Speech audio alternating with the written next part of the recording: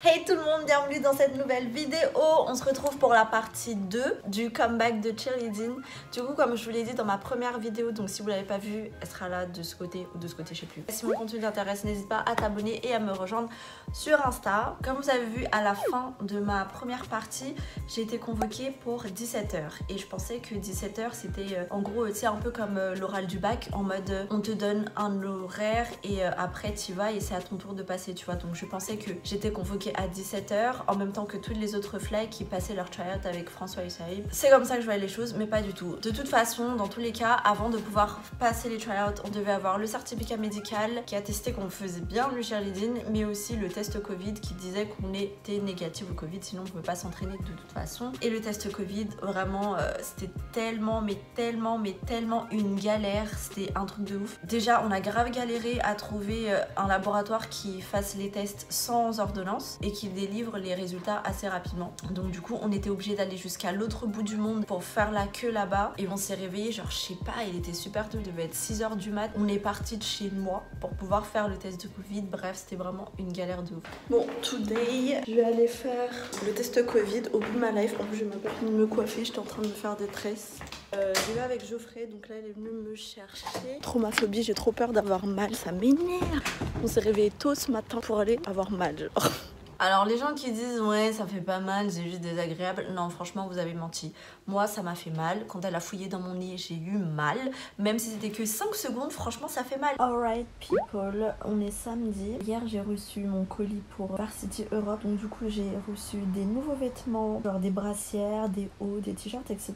qui sont genre vraiment trop beaux et au niveau de la qualité c'est juste ouf. Bah comme tous les affaires Varsity quoi. Et du coup je sais pas ce que je vais mettre aujourd'hui pour aller m'entraîner parce que c'est vrai que j'ai trop envie d'essayer des trucs et j'ai pas encore pris les photos avec, du coup je sais pas, ok on verra. Je pense que de toute façon je vais pas utiliser les nouveaux trucs que j'ai eu, que j'ai pas envie de les abîmer avant de pouvoir prendre des photos et pouvoir montrer concrètement à quoi ils ressemblent en vrai. Et en même temps j'ai hâte de les tester, enfin même si je connais déjà Varsity et je connais la qualité du produit, j'ai envie de voir comment moi je me sens à l'intérieur de cela. De toute façon là on est samedi donc les tryouts c'est demain soir et je dois absolument m'entraîner ce soir pour me rassurer mentalement. C'est tout, donc on se retrouve au Tuileries.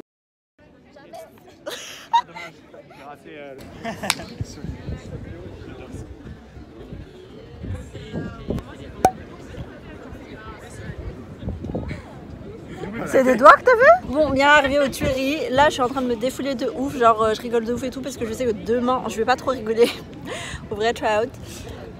Je travaille avec eux là.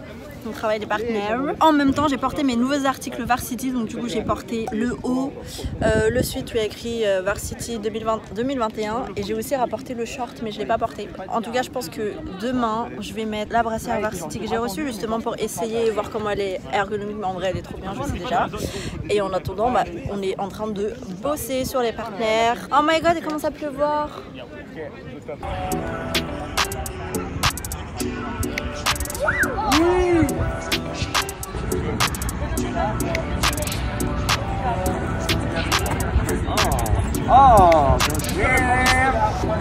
Oh là là, il était tellement bien lui. Bon les gars, today is the day. On est dimanche, c'est le jour des tryouts et il est 8h du mat.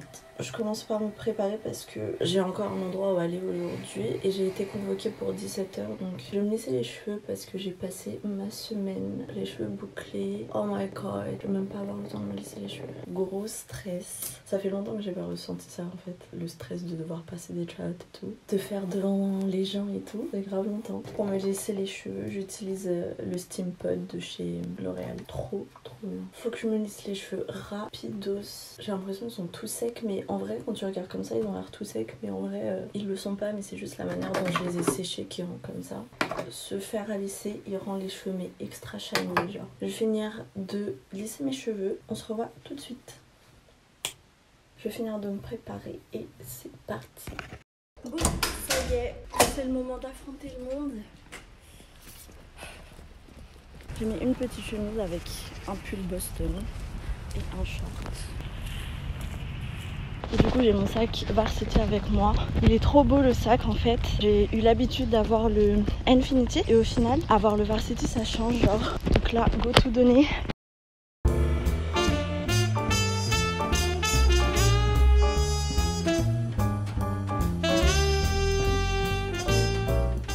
est 16h et je suis arrivée au gymnase. Et là, c'est A6 qui est en train de faire sa dernière heure. Et ensuite, ça sera un autre tour. J'ai un peu discuté avec les gens. Ils ont dit que c'était trop bien parce que ça se passait super bien. Mais qu'il faisait trop chaud dans la salle et tout. Mais voilà, en vrai, je suis grave stressée de ouf. J'espère que ça se passera bien. Hier, je savais que j'allais être stressée aujourd'hui. Du coup, vraiment, je me suis défoulée hier et tout. Genre, j'ai grave rigolé, j'ai grave sauté partout, j'ai grave tout fait en fait pour me défouler. Parce qu'aujourd'hui, je sais que je vais me contenir en mode grave concentré, tout ça. J'ai porté la brassière Varsity que je vous montrerai tout à l'heure en meilleure qualité. Je suis toujours avec mon sac.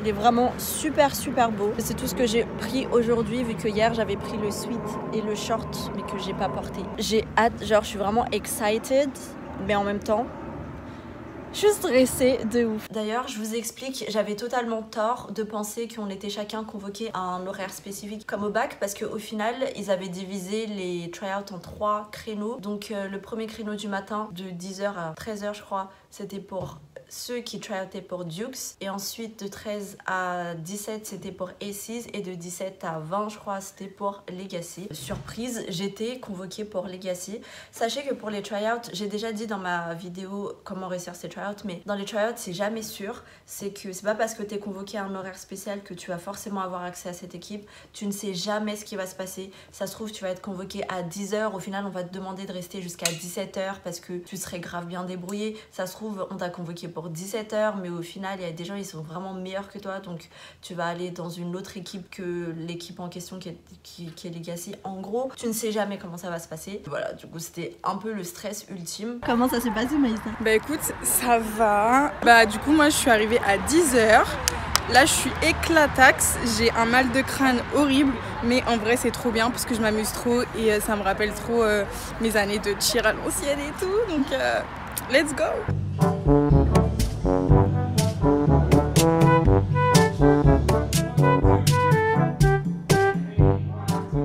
Par contre, j'ai vraiment pas de cliché de ce qui s'est passé pendant les tryouts. De toute façon, j'étais tellement concentrée dans ce que je devais faire, dans réussir mes tryouts, que j'ai pas du tout pensé à filmer. Et j'ai que cette vidéo des baskets que je peux vous montrer pour vous dire comment ça s'est passé.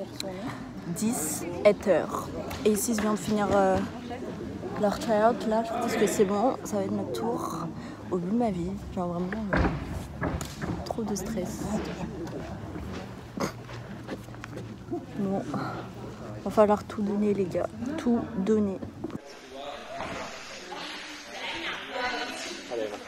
Allez, 5, 6, 7, 8, 1, 3, 4.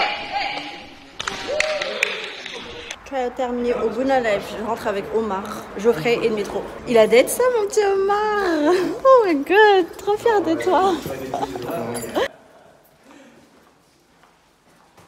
Les bolos. Bon, tryout terminé, je suis de retour chez moi. J'ai le corps détruit, ça m'a détruit l'âme. On a bien travaillé, tout le monde était sympa. Il y avait énormément de niveaux. J'ai stressé de ouf en vrai. Mais une fois que t'es sur le prat, ça va mieux. Le plus important de toute façon, c'est de réussir à se corriger quand on te donne des conseils, des corrections. D'arriver à appliquer les conseils qu'on te donne le plus rapidement possible. Et du coup j'ai essayé de faire ça. J'ai trop mal au poignet par contre. Heureusement que j'ai mis ça parce que en vrai si je stun sans ça là c'est la mierda. Parce que j'ai hyper mal à ce poignet-ci. Mon poignet droit il me fait super mal. Là le stress il est retombé. Mais je pense que s'ils mettent un message en mode hey guys, on vous a envoyé les résultats. Ou genre hey guys vous allez avoir les résultats demain. Un truc du genre. Voilà, je vais aller manger et après je vais dormir direct c'est sûr. Et on se retrouve pour les résultats. Oh oui, soyons plus vrais que nature. Il est 23h56, j'étais tranquillement en train de regarder Hunter x Hunter. Quand je reçois des messages sur mon Insta de Dimitrus qui nous demande dans quelle équipe on est, et Omar aussi qui a demandé mes résultats, donc ça veut dire que les résultats ils ont été donnés, visiblement les mails viennent juste d'être envoyés mais j'ai pas encore regardé, donc let's see together. Donc c'est parti, je vais aller dans mes mails. Gestion Paris Cheer, welcome to j'ose pas cliquer sur le mail, voilà. Oh my god, les résultats des tryouts c'est toujours tellement mais tellement stressant, c'est ouf. J'ose pas cliquer sur le mail. Le stress absolu. J'y vais, je clique sur le mail. Bon, je clique. À 3, 1, 2, 3. Je suis pris chez les Legacy Patches. Je suis trop contente, mais je suis tellement fatiguée que j'arrive pas encore à être bien dans mes émotions et tout. Donc, sorry guys. Mais demain, ça ira mieux. Et c'est le début d'une nouvelle aventure. Bonne nuit.